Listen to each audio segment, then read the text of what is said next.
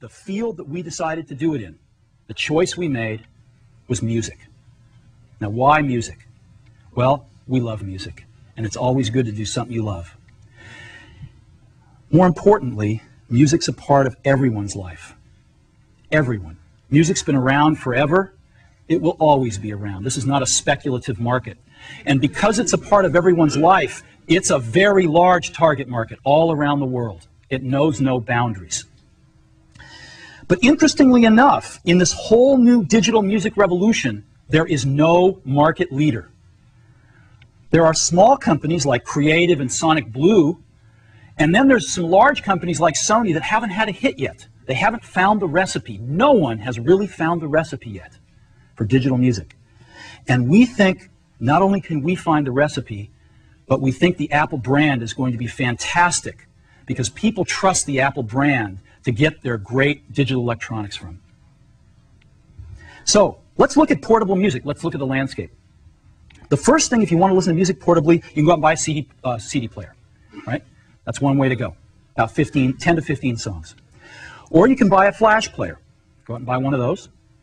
You can buy a MP3 CD player, or you can buy a hard disk-based jukebox player. These are the 4 choices for portable music right now. So let's take a look at each one of those. A CD player costs about $75, holds 10 to 15 songs on a CD. That's about $5 a song. You can go buy a flash player, pay about double that, about $150, holds the same 10 to 15 songs, or about $10 a song.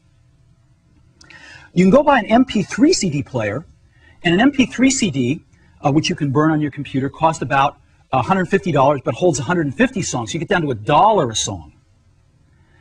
Or you can go buy a hard drive jukebox player for about $300. It holds about 1,000 songs and costs about 30 cents a song. So we looked at this and studied all these, and that's where we want to be.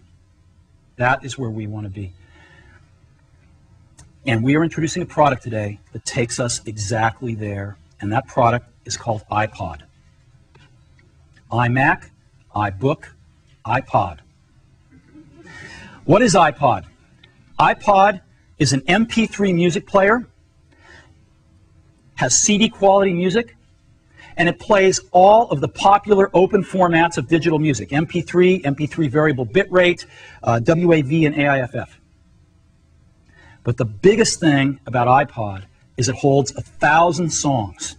Now, this is a quantum leap because it's for most people, it's their entire music library. This is huge.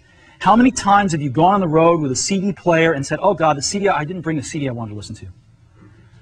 To have your whole music library with you at all times is a quantum leap in listening to But the coolest thing about iPod is that your entire music library fits in your pocket. Okay? You can take your whole music library with you right in your pocket. Never before possible. So that's iPod. There are 3 major breakthroughs in iPod. Let's take a look at each one of them. The first one is it's ultra portable. So if we're going to keep 1,000 songs on iPod and it fits in your pocket, how do we do this? How do we possibly do this? Well, we start off with an ultra-thin hard drive. We've got a 1.8-inch diameter hard drive that's 0.2 inches thick, super thin. And that hard drive is 5 gigabytes in capacity.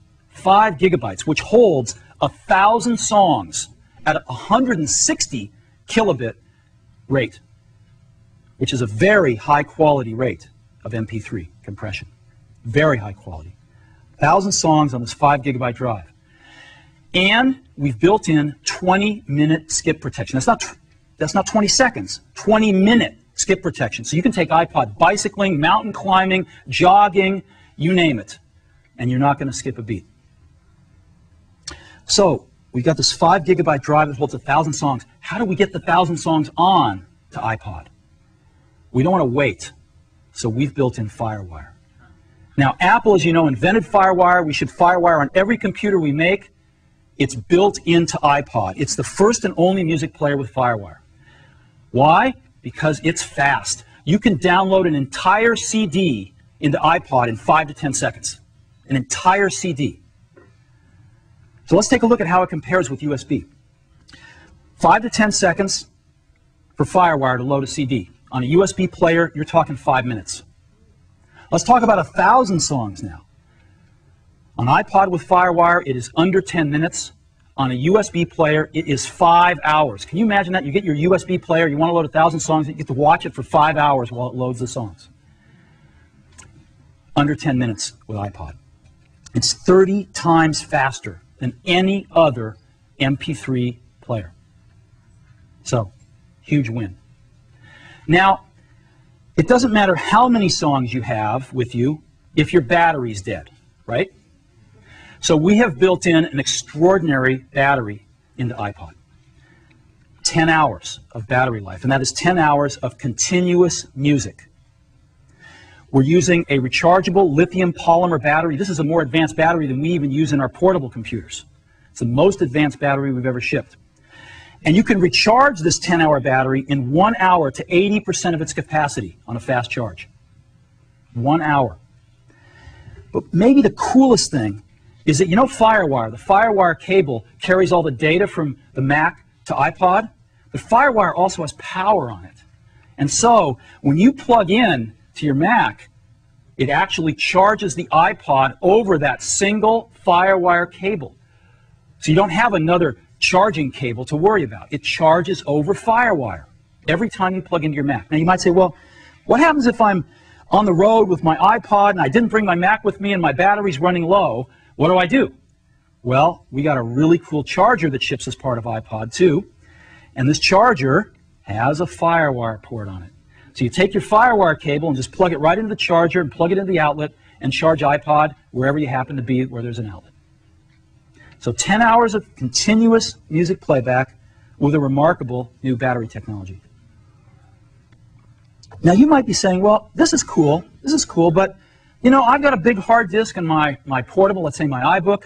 I'm running iTunes, I'm really happy, I got FireWire on my iBook. I don't quite get 10 hours of battery life, but iBook's got better battery life than any other consumer portable. So what's so special about iPod here?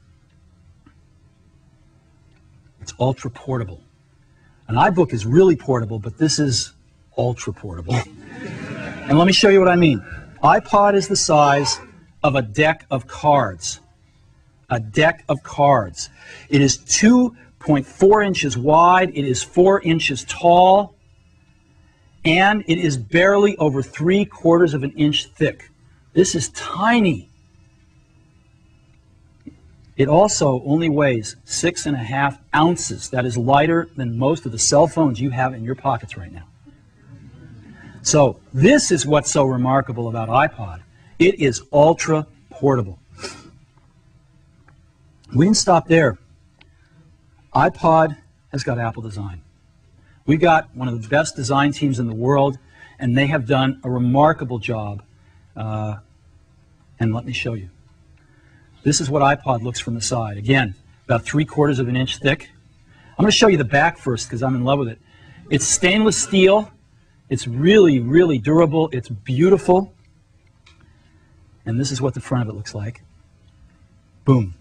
That's iPod. I happen to have one right here in my pocket, matter of fact. There it is, right there.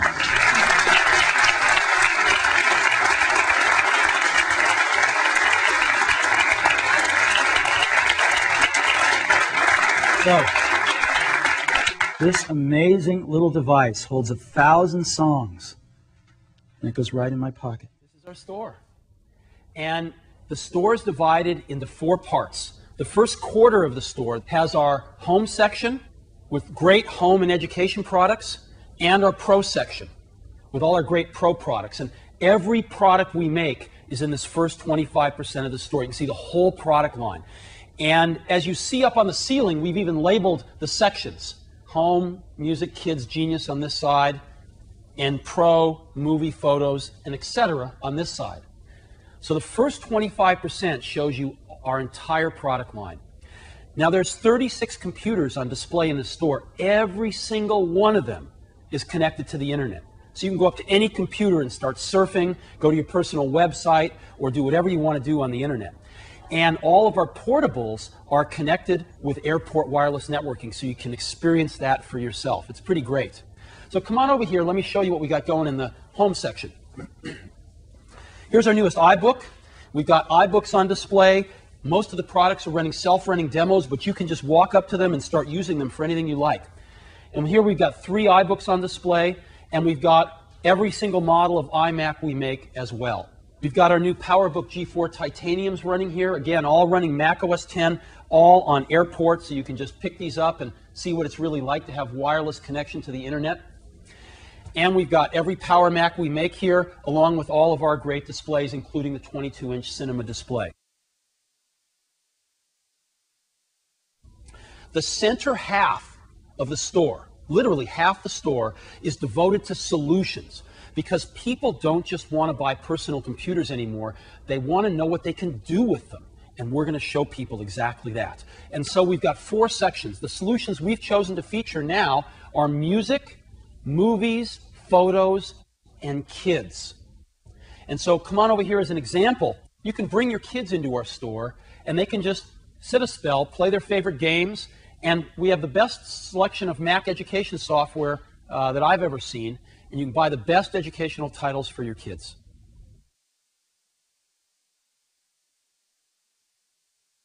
We decided carrying our own products wasn't enough.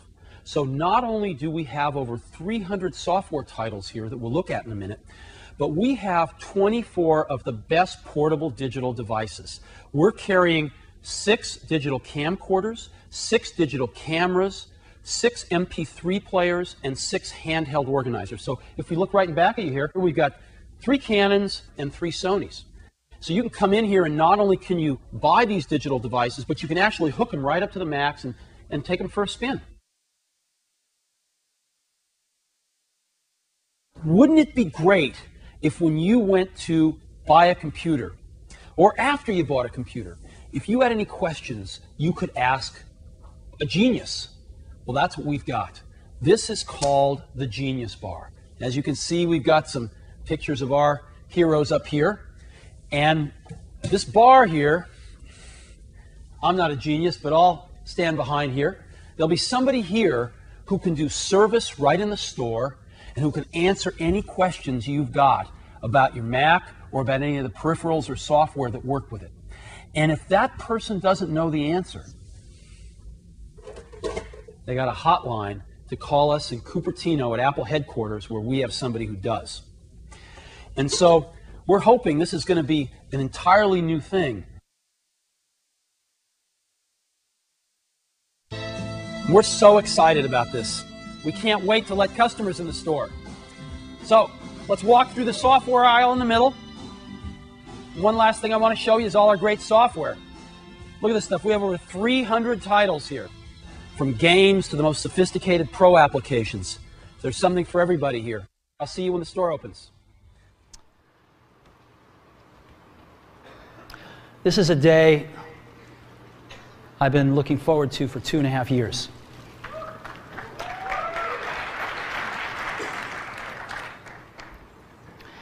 Every once in a while, a revolutionary product comes along that changes everything.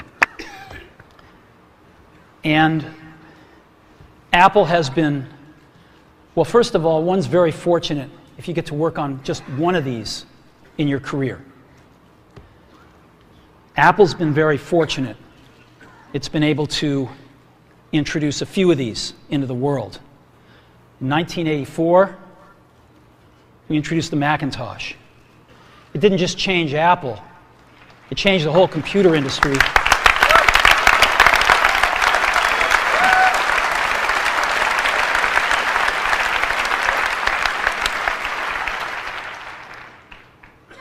In 2001, we introduced the first iPod.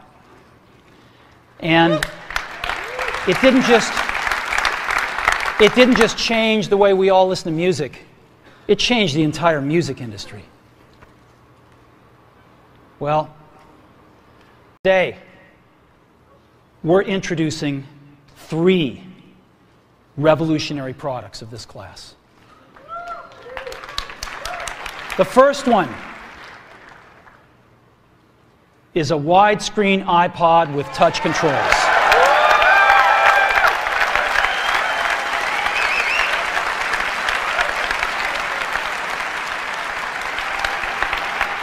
The second is a revolutionary mobile phone.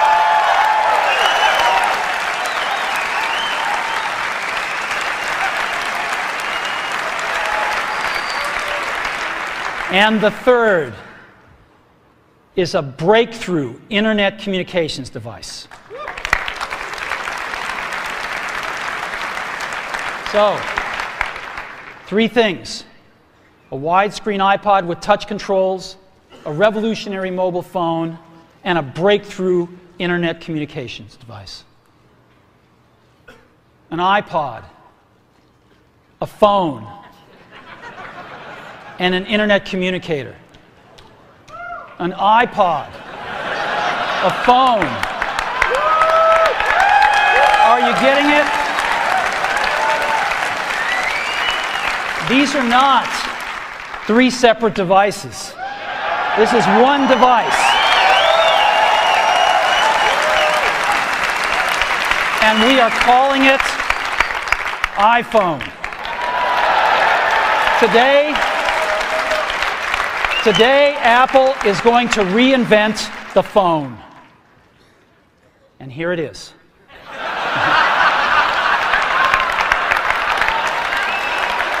No. Actually, here it is, but we're going to leave it there for now. So, before we get into it, let me talk about a category of things. The most advanced phones are called smartphones, so they say. And they typically combine a phone plus some email capability, plus they say it's the internet, sort of the baby internet, into one device. And they all have these plastic little keyboards on them. The problem is that they're not so smart and they're not so easy to use. So if you kind of make a Business School 101 graph of the smart axis and the easy to use axis, phones, regular cell phones are kind of right there. They're not so smart and they're not so easy to use. But smartphones are definitely a little smarter, but they actually are harder to use. They're really complicated. Just for the basic stuff, people have a hard time figuring out how to use them. Well, we don't want to do either one of these things. What we want to do is make a leapfrog product that is way smarter than any mobile device has ever been and super easy to use. This is what iPhone is. Okay? So, we're going to reinvent the phone. Now, we're going to start with a revolutionary user interface.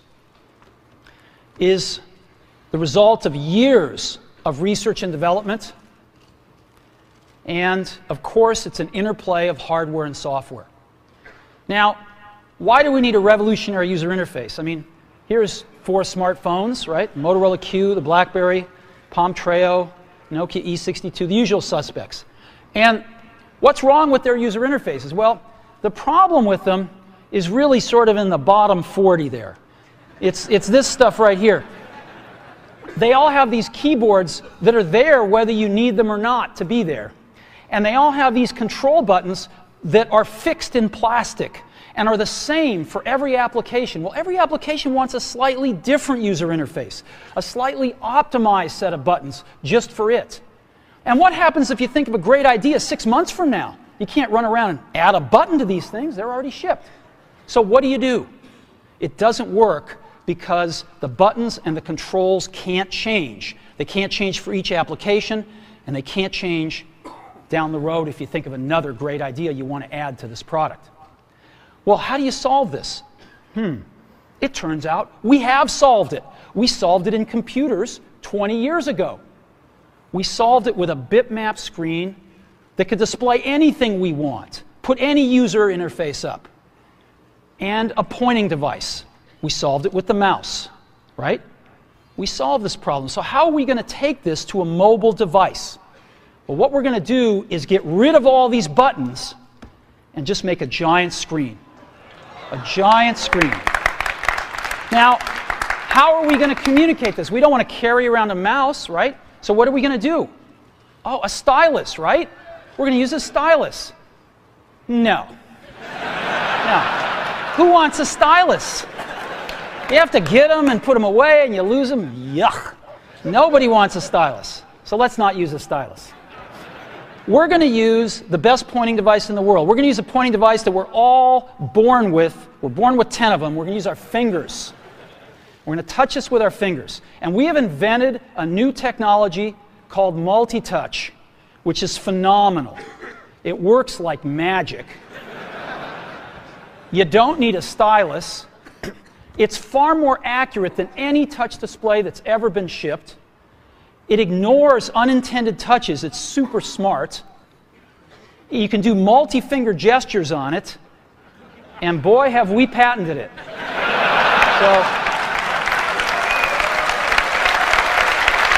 So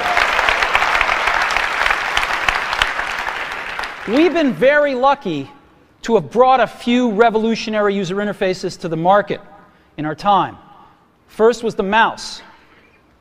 The second was the click wheel. And now we're going to bring multi-touch to the market. And each of these revolutionary user interfaces has made possible a revolutionary product. The Mac, the iPod, and now the iPhone. So, a revolutionary user interface. We're going to build on top of that with software. Now, software on mobile phones is like, it's like baby software. It's not so powerful. And today, we're going to show you a software breakthrough. Software that's at least 5 years ahead of what's on any other phone. Now, how do we do this? Well, we start with a strong foundation. iPhone runs OS X. Now,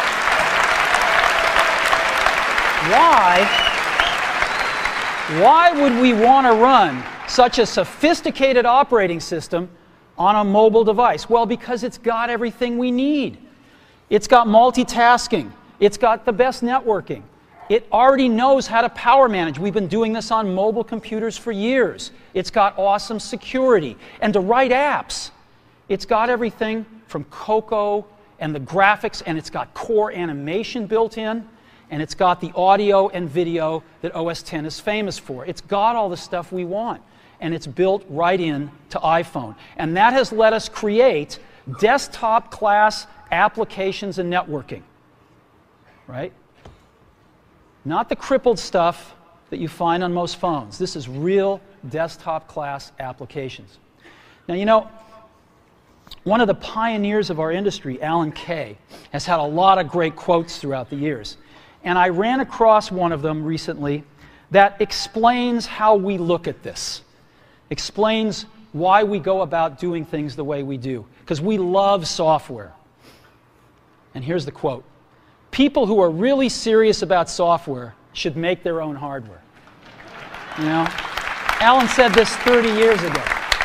And this is how we feel about it. And so we're bringing breakthrough software to a mobile device for the first time.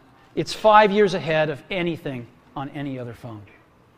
The second thing we're doing is we're learning from the iPod, syncing with iTunes. You know, we're going to ship our 100 millionth iPod this year, and that's tens of millions of people that know how to sync these devices with their PCs or Mac and sync all of their media right onto their iPod, right? So you just drop your iPod in and it automatically syncs. You're going to do the same thing with iPhone. It automatically syncs to your PC or Mac right through iTunes. And iTunes is going to sync all your media onto your iPhone, your music, your audiobooks, podcasts, movies, TV shows, music videos, but it also syncs a ton of data. Your contacts, your calendars, and your photos, which you can get on your iPod today, your notes, your bookmarks from your web browser, your email accounts, your whole email setup, all that stuff can be moved over to iPhone completely automatically. It's really nice. And we do it through iTunes. Again, you go to iTunes and you set it up, just like you'd set up an iPod or an Apple TV. And you set up what you want synced to your iPhone. And it's just like an iPod. Charge and sync. So sync with iTunes. Third thing I want to talk about a little is design. We've designed something wonderful for your hand. Just wonderful. And this is what it looks like. It's got a 3.5-inch screen on it. It's really big. And it's the highest resolution screen we've ever shipped. It's 160 pixels per inch. Highest we've ever shipped. It's gorgeous. And on the front, there's only one button down there. We call it the home button. It takes you home from wherever you are. And that's it. Let's take a look at the side. It's really thin. It's thinner than any smartphone out there at 11.6 millimeters. Thinner than the Q, thinner than the Blackjack, thinner than all of them. It's really nice. And we got some controls on the side. We got a little switch for ring and silent. We've got a volume up and down control. Let's look at the back. On the back, the biggest thing of note is we got a 2-megapixel camera built right in. The other side, and we're back on the front. So let's take a look at the top now. We've got a headset jack, 3.5 millimeter. All your iPod headphones fit right in. We've got a little tray for your SIM card. And we've got one switch for sleep and wake. Just push it to go to sleep, push it to wake up. Let's take a look at the bottom.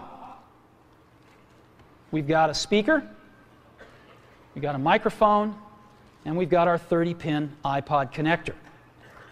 So that's the bottom. Now, we've also got some stuff you can't see. We've got 3 really advanced sensors built into this phone. The first one is a proximity sensor. It senses when physical objects get close. So when you bring iPhone up to your ear to take a phone call, it turns off the display and it turns off the touch sensor instantly. Well, why do you want to do that? Well, 1, to save battery, but 2, so you don't get spurious inputs from your face into the touch screen. Just automatically turns them off, take it away, boom, it's back on. So it's got a proximity sensor built in. It's got an ambient light sensor as well. We sense the ambient lighting conditions and adjust the brightness of the display to match the ambient lighting conditions. Again, better user experience, saves power. And the third thing we've got is an accelerometer, so that we can tell when you switch from portrait to landscape. Use laptops and smartphones now. Everybody uses a laptop and or a smartphone. And the question has arisen lately, is there room for a third category of device in the middle? Something that's between a laptop and a smartphone. And of course, we've pondered this question for years as well. The bar's pretty high. In order to really create a new category of devices, those devices are going to have to be far better at doing some key tasks. They're going to have to be far better at doing some really important things. Better than the laptop, better than the smartphone. What kind of tasks? Well, things like browsing the web. That's a pretty tall order. Something that's better at browsing the web than a laptop? Okay. Doing email. Enjoying and sharing photographs. Video. Watching videos. Enjoying your music collection. Playing games. Reading ebooks. If there's going to be a third category of device, it's going to have to be better at these kinds of tasks than a laptop or a smartphone. Otherwise, it has no reason for being. Now, some people have thought that that's a netbook. The problem is, netbooks aren't better at anything.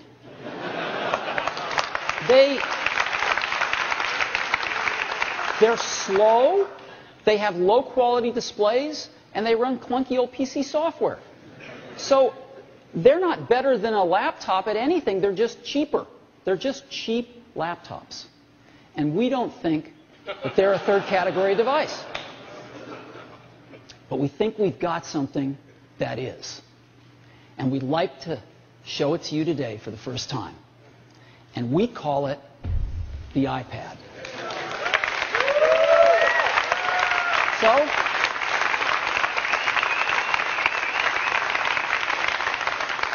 let me show it to you now. What it looks like, I happen to have one right here.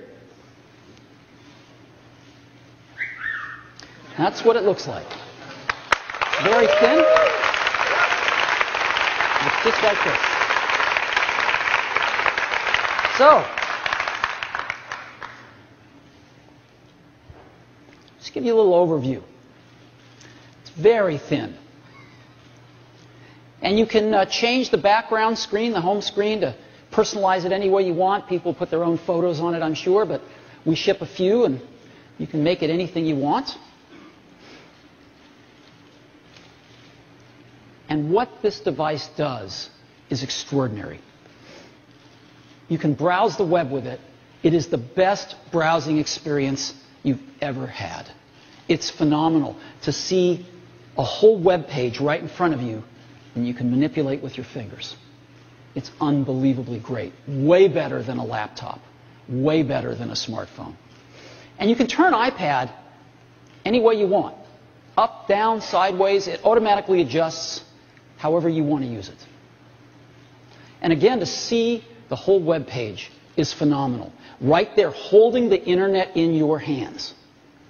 It's an incredible experience.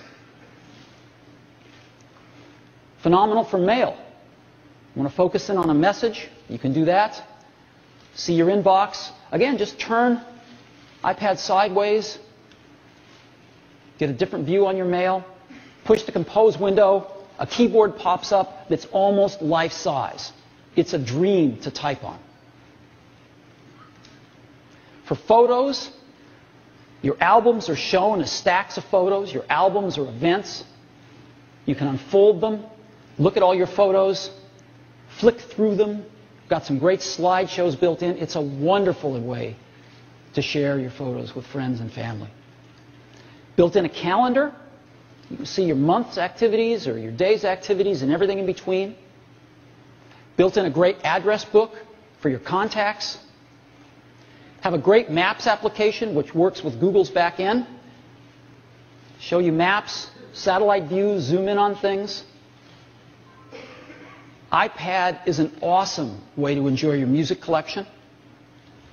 And of course, we have the iTunes Store. Built right into the iPad, so you can discover music, you can purchase it, movies, TV shows, podcasts, iTunes University, everything built right into the iPad. YouTube, you can watch YouTube on it, including YouTube in high def now. They've got a lot of high def video. And of course, it's awesome to watch TV shows and movies on. So that gives you a little overview of what the iPad can do. But it's nothing like seeing it. So I'd love to show it to you now. Let's take a look at it.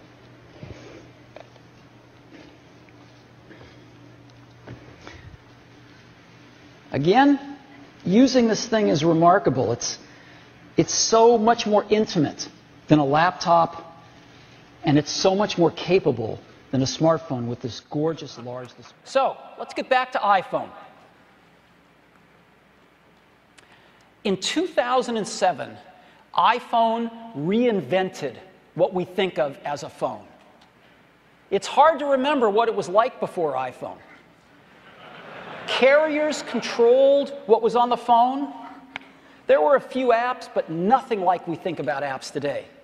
There was no free market for apps. There was no app store. It was really different before the iPhone.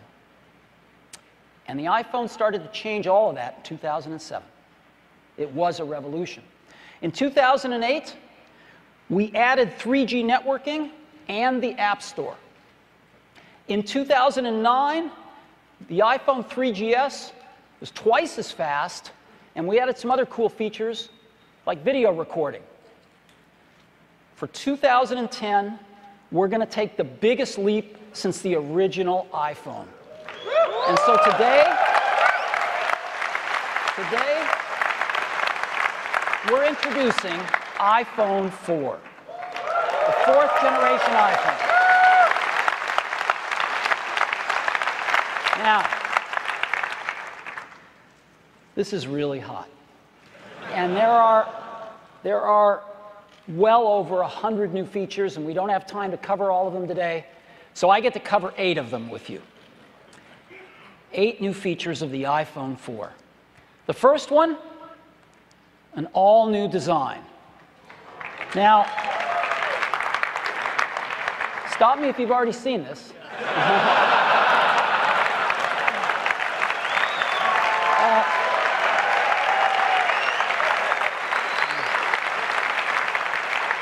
Believe me, you ain't seen it. You've got to see this thing in person. It is one of the most beautiful designs you've ever seen. This is, beyond a doubt, the most precise thing, one of the most beautiful things we've ever made. Glass on the front and the rear, and stainless steel running around, and the precision of which this is made is beyond any consumer product we've ever seen. Its closest kin is like a beautiful old Leica camera. It's unheard of in consumer products today. Just gorgeous. And it's really thin. This is the new iPhone 4. Now,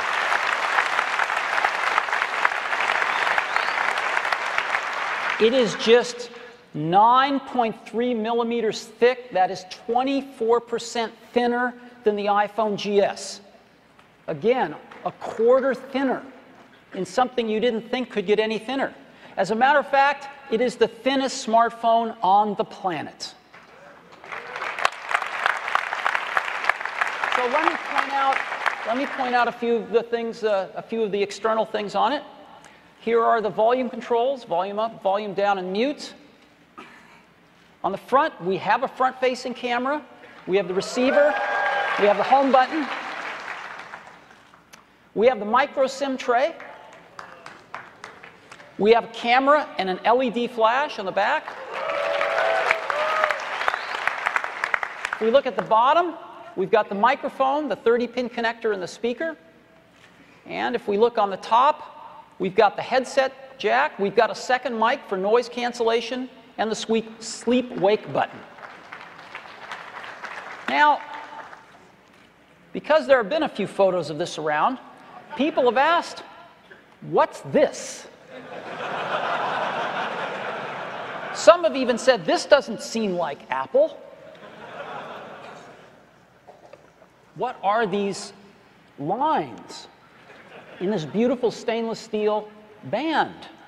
Well, it turns out there's not just one of them, there's 3 of them. And they are part of the entire structure of this phone. That stainless steel band that runs around is the primary structural element of the phone. And there are these 3 slits in it. It turns out this is part of some brilliant engineering, which actually uses the stainless steel band as part of the antenna system. And so one piece is Bluetooth, Wi-Fi, and GPS, and the other is UMTS and GSM. So it's got these integrated antennas right in the structure of the phone. It's never been done before, and it's really cool engineering. So we have an all-new design. It's the thinnest smartphone ever. It uses stainless steel for strength. It uses glass on the front and the back for optical quality and scratch resistance. It's got integrated antennas and extraordinary build quality. Again, I don't think there's another consumer product like this. When you hold this in your hands, it's unbelievable. So this is our all-new design for the iPhone 4. That's the first one.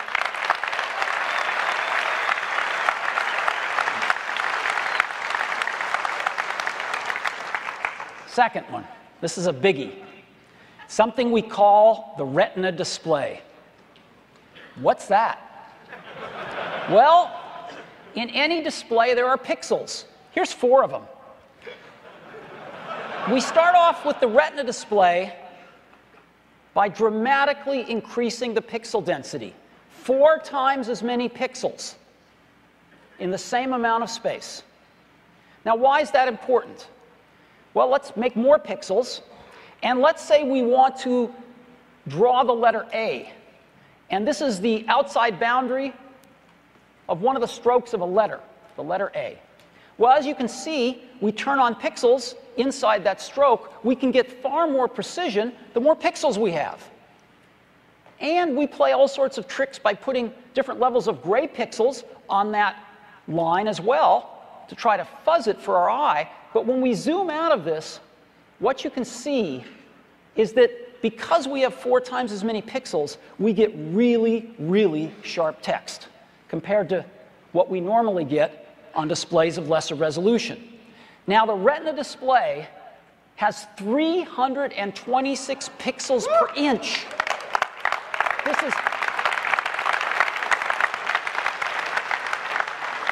There's never been a display like this on a phone. People haven't even dreamed about a display like this on a phone. But it's more than that. It turns out that there's a magic number right around 300 pixels per inch that when you hold something around 10 or 12 inches away from your eyes is the limit of the human retina to differentiate the pixels. And so they're so close together when you get at this 300 pixels per inch threshold that all of a sudden things start to look like continuous curves. Like text looks like you've seen it in a fine printed book, unlike you've ever seen on an electronic display before. And at 326 pixels per inch, we are comfortably over that limit, and it's extraordinary. So let me give you an example of a normal display on the left and the retina display on the right. Look at the difference. Can you see it? Here's some more text of different sizes and different weights, and you can really, really see this stuff. Once you use a retina display, you can't go back. When you get to character-based languages, kanji in this case, it's also striking. And it's not just text, it's images and video as well. Look at the difference. This is the same image on a normal display and a retina display. Here's another one. Pretty amazing, isn't it? So what I'd like to do now is show this to you live.